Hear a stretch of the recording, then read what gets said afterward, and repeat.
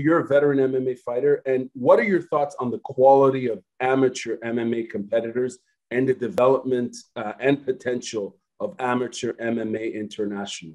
What are your thoughts on that? Well, I'll speak on this, and I'd like to hear Jonathan's, outlook on this as well. But I think that the international amateur scene is so much more developed than what we have stateside. And this was the Pan Am was a huge eye opener. Now, we were able to go in and implement our game plan, and these kids did an amazing showing. But to see what these other countries are doing and the access to this type of competition on an ongoing basis, what that does to your skill set and your mindset moving forward is something that we really need to pick up.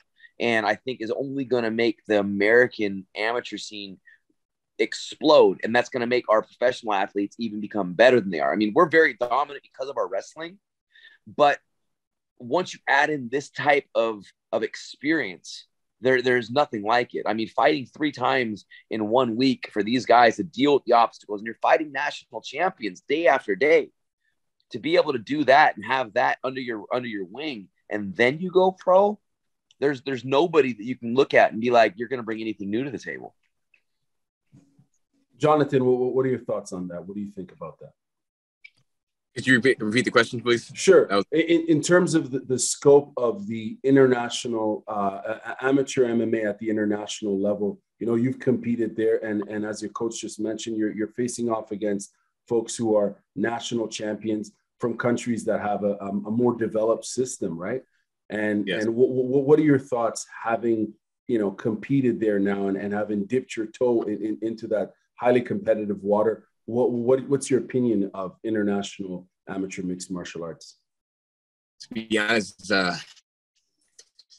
it's different. That's what I can say. I can really say it's different, and it's a valuable lesson because I'm used to fighting in my territory around California, and my friends and my family around.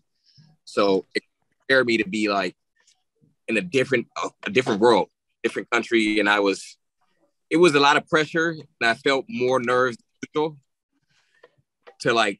and I had to overcome some adversity in the fight because of it. But I think it's very essential to putting your career towards the pro levels, because it's when you travel out of the state, sometimes out of the country, to fight different people you don't even know about.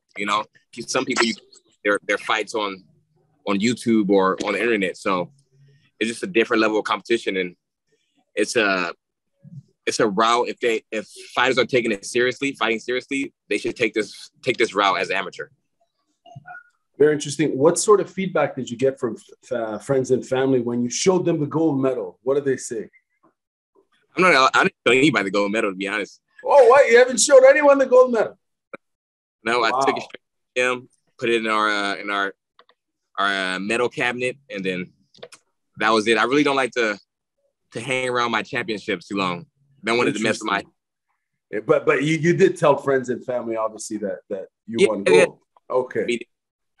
I got to talk to my family about it. My dad and my grandmother were very happy. So I'm just, want to make them proud and be the guy that they're raised to be. That's my main goal.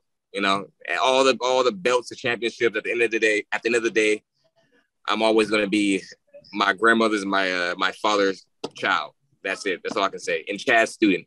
That's how I look at it.